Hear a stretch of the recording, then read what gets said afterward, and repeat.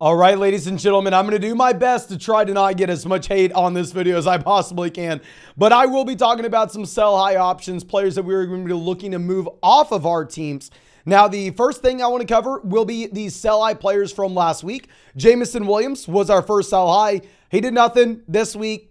Jameson, no longer a sell high candidate because you aren't going to get anything for him.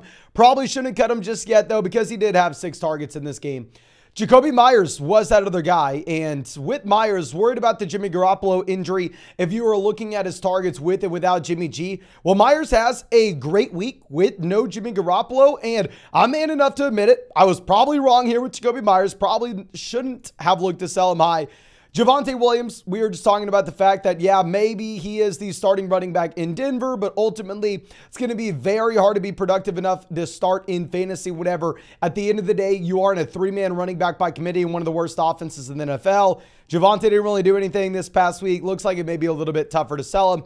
DK Metcalf was that sell-high candidate before he was up on the injury report, before we knew he was going to miss the week. We were essentially saying, okay, well, Jackson Smith-Njigba is going to come on as the season progresses. With Metcalf over the past 3 years, he's really been that consistent high-end wide receiver 3, low-end wide receiver 2. But typically what I see in live streams every single night is that people can go out there and sell him as a high-end wide receiver 2. Honestly, I think that maybe this is the week where I can't say to go out there and sell Metcalf, because I do feel like the tides are turning. I feel like I've seen a lot more people going out there and starting to realize this. Kyren Williams was that next player. We were saying this before he was placed on IR, was essentially saying 2 things. 1, I'm afraid the ankle injury is a little more serious than people are letting on. That turned out to be true way before the week even played out. The man went to the IR. And 2, I think that with Kyren Williams missing time, I think it opens up the window for another running back in Los Angeles, not to take the starting job in the long term, but instead to insert him where it's a running back by committee in the long term. So yeah, I mean, with Kyren, I'd still say if you are a team that's maybe like 2-5 right now, where we need points ASAP, I'm going to be looking to sell him low at this point. Terry McLaurin, that other guy, primarily just worried about Washington. When you have Curtis Samuel, when you have John Dotson both getting involved as well, it's hard to just see so many wide receivers getting targets with how bad Sam Howell's been. And then that last player we were talking about was Alvin Kamara in a half PPR league or a non-PPR format.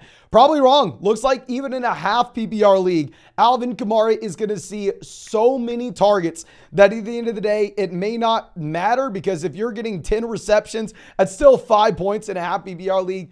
Honestly, still probably look to go out there and see if we can sell him. I currently have him ranked as my RB10 rest of season. So it all does come down to the price point that you are going to get.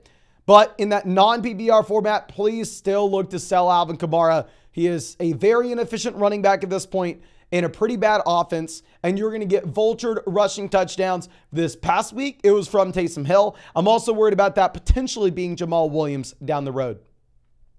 But now let's go over and look at some sell-high players for this week, ladies and gentlemen. Starting off with our first name, we are going to be looking at D'Onta Foreman.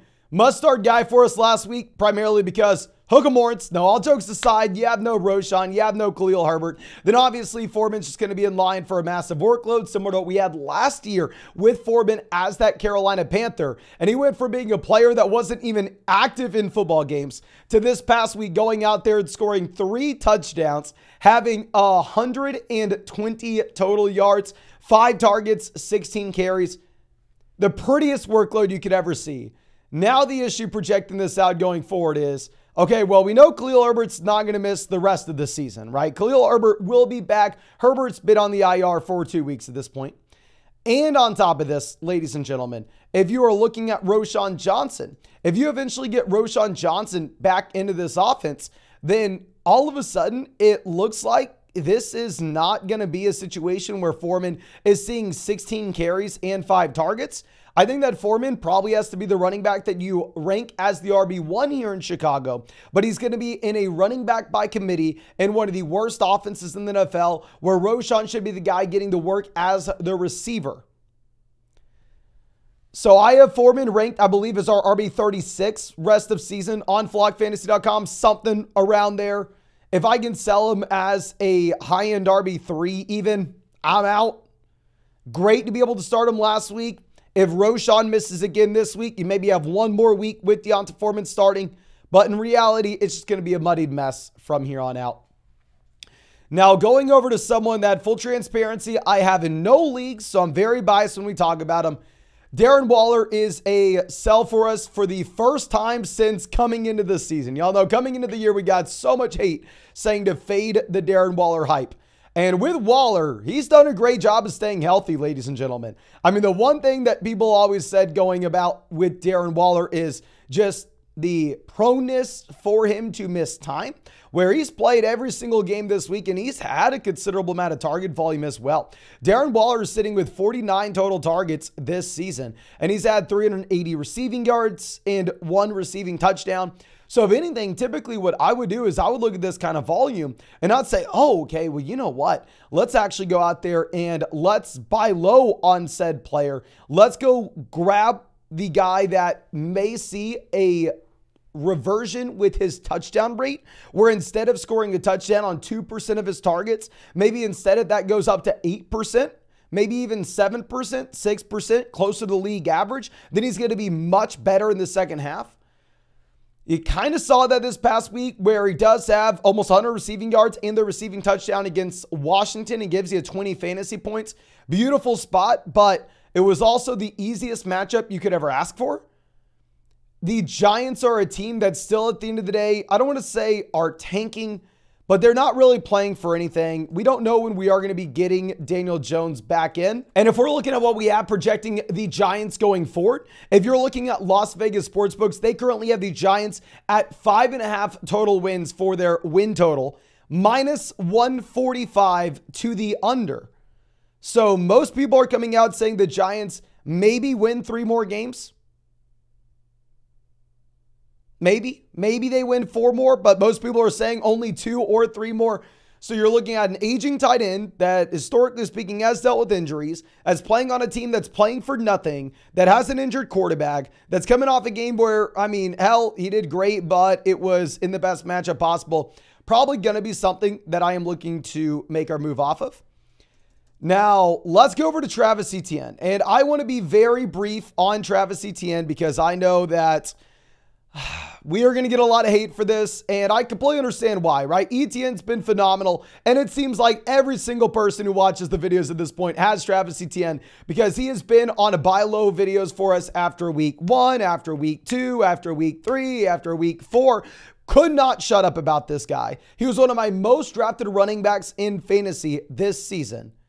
However, with Etienne, this type of production may not be sustainable as a touchdown score, okay? Now, hear me out. If you are looking at Travis Etienne, the things that I love about this profile, which is why I have Travis Etienne on so many teams. I love the work as a receiver. I love the fact that he's a 3-down workhorse in a good offense on his rookie contract and getting work in the red zone.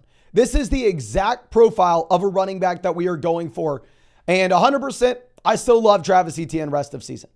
There are just 2 running backs in particular that I'm now seeing people in our live streams try to get a little aggressive, saying that they would rather have Etienne over in Austin Eckler and Tony Pollard. Now, a couple different things that we can look at projecting these 3 running backs out. The first I want to talk about is the fact that with these 2 other running backs in Tony Pollard and Austin Eckler, these are running backs that are already through their bye weeks where you're going to be getting an extra week from them going forward, whereas Etienne has not gone through his bye. And at this time of the year, that's actually a pretty big difference, right? Because say your fantasy football playoffs start in weeks 14. So you're looking at weeks 8, 9, 10, 11, 12, 13. Unless maybe your playoffs start in weeks 15. I'm losing my mind here. You got 6 or 7 games left of the regular season. So having an extra game is actually going to make a pretty big difference on that front. And then also, if you're looking at the workload for Tony Pollard, I mean, as a receiver, it's almost more consistent than what you have with Etienne. And then the same thing with Austin Eckler. Now, 100%, I understand with Eckler is very disappointing this past week. However, if we are going to be projecting out Eckler going forward, and coming from someone who has so much Travis Etienne in drafts, who had no Austin Eckler, I think the Eckler situation's better. I think he's in a better offense. I think he has a larger target share in said offense, given the complete flame out of Quentin Johnston, plus the fact that we have the injury to Mike Williams. where I'm more confident with the receiving volume you're going to get from Eckler. And if you're looking at, say, underdog pick'ems, they don't necessarily have Travis Etienne up there as like the RB3 rest of season, right? They have Travis Etienne currently at 86.5 total yards with a very safe projection from a week-to-week perspective. I still love Etienne. I have him ranked as a top 5 running back rest of season, but I do think that I would honestly pivot over to like Bijan Robinson. I think that honestly I'd pivot over to Austin Eckler, Tony Pollard. And it pains me to say because I have more Travis Etienne on my teams than I do any of those other running backs. He scored 6 touchdowns over the past 3 weeks. This stuff is not sustainable. And real quick, if you want to check out those pick'ems over on Underdog, I actually kind of like the Bijan Robinson for more than 80.5 total yards this week. And just in case you didn't see our pick'em slip in the last video, my favorite pick'em slip that we're going to have right now will be Josh Allen to at least have 1 yard. Yes, if you use promo code FLOCK on Underdog, you're at least going to have one special pick'em this week. That's either going to be the Josh Allen special pick'em on Thursday if you're new to Underdog Fantasy, or honestly, you're going to get both. You're going to get the Amon-Ra St. Brown special pick'em on Monday night as well if you use code FLOCK. But also, if you use code FLOCK 2 years ago, last year, yesterday, today, tomorrow, they're going to everybody up with a FLOCK exclusive Amon-Ra St. Brown Monday night. So regardless, use your special pick'em. Then pair that up with Jordan Love, Christian Watson for fewer than 231.5 passing yards and 58.5 receiving yards. And then Bijan Robinson, more than 80.5 total yards. I'm going to be going $10 to win $100 with that pick'em slip. And if you want those special pick'ems, a 100% deposit match, plus our rest of season fantasy football rankings and tiers, you can find that link in the description in the comment section. Only going to get all that with code FLOCK. But moving over to our next running back, this guy is not nearly as exciting as Travis Etienne. Obviously, you're going to get a much lower price tag. Brian Robinson looks like he's kind of being phased out here with Brian Robinson, a running back that earlier in the season, I was like, oh my gosh, this guy's going to be great. I actually want Brian Robinson on as many teams as I can possibly get because early in the year, you were seeing 19 carries, 18 carries, consistent targets out of the backfield as well, where you were looking at 2 targets week 1, 3 targets week 2, and you were seeing him just dominate snaps. Well, that has completely changed, ladies and gentlemen. I mean, over the past 3 weeks, you're looking at Brian Robinson with a total of 24 carries over the past 3 weeks, 7 targets over the past 3 weeks. He has still been fine in fantasy, just given the fact that he's going out there and he has scored, I mean, a ton of touchdowns this season. He's actually had 6 touchdowns on the year. This touchdown rate's not going to be sustainable, especially if you're playing in a very bad Washington Commanders offense. If you're looking at how the snaps are trending this past week, you actually had Brian Robinson falling under 50% of the snaps in Washington, with Gibson seeing 26 and Chris Rodriguez seeing 9. So yeah, I am going to be very much worried about Brian Robinson. Obviously, you're not going to get a ton for him. It's not like the ETN call where we're saying go sell him for Eckler. But more so, if I can just sell him at a low-end RB2 price tag, I'd be fine. I would love to pivot over instead to Rachaad White over to James Cook if that would be a possibility. Now, going over to our next player, I do want to look at George Kittle here just for a second. With George Kittle, this is a tight end that we had a buy low candidate back after the first few weeks this year, where you were looking at Kittle going out there and giving you 4.9 points in week 1, 6 points in week 2. And I was sitting there going, okay, yeah, Kittle's going to give you nothing for a while. Then he's going to have that massive spike up. Then he's going to give you nothing for a while. Then he's going to have that massive spike up. I still stand by that. I still think that's the exact same situation here in San Francisco. Now, you did see the overall spike come this week with the 7 targets, 78 receiving yards, and 2 weeks ago when the man had 3 receiving touchdowns.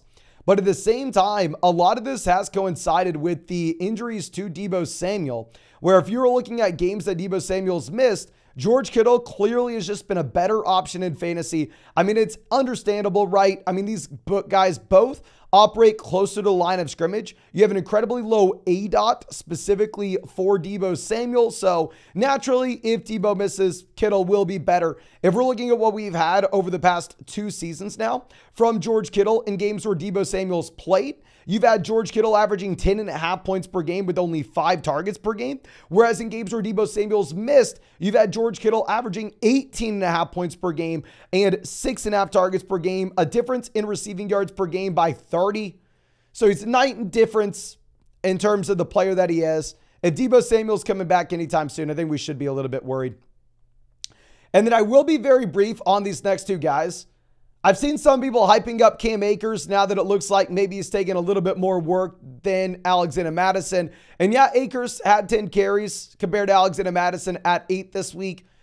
In reality, and we said this once they got traded, neither running back is good enough to be effective in a committee. If either Alexander Mattison or Cam Akers had 80% of the snaps, 90% of the snaps, then you have to start them based off volume. However, if they're splitting this 40-60, 50-50, 60-40, it doesn't matter what the split is. If it's realistically any type of committee, neither one of these guys will be startable. They're forever going to be in that like Tyler Algier mold where like, okay, if you really need to start one, you do it. In reality, you're really just rostering them as handcuffs, right? You can roster Alexander Mattison at the bottom of your bench, and if Akers goes down, then Madison's great. You can roster Cam Akers at the bottom of your bench, and if Mattison goes down, then Akers is great. But as they're both fully healthy, these guys are holding on to roster spots just with a small little strand blowing in the wind. So, I mean, if you could send them in a deal just as a little sweetener and get an upgrade anywhere else, I think that would make sense. But I think that's all I have for you. If you enjoyed this video, please go down there, drop a like, subscribe to the channel if you play fantasy football. And of course, if you wanted to check out any of those pick'ems, like I said, my pick'em slip that I'm going to be looking at this week will be Josh Allen or Amon-Ra St. Brown, more than less than half a total yard. You're going to get both those if you're new to Underdog with code FLOCK. You only have the St. Brown one if you've been on Underdog for a while with code FLOCK. Then Jordan Love, Christian Watson for fewer than 231.5 passing yards, for fewer than 58.5 receiving yards, and then Bijan Robinson more than 80.5 total yards. $10 going to get you 100 there. And also, if you're not already on Underdog, promo code FLOCK, 100% deposit match, plus our rest of season fantasy football rankings and tiers, and those special pick'ems. So make sure you take advantage. But thank you again, ladies and gentlemen. I really do appreciate you. Really hope you enjoyed the video, and really hope I get to see you out in the live stream later tonight.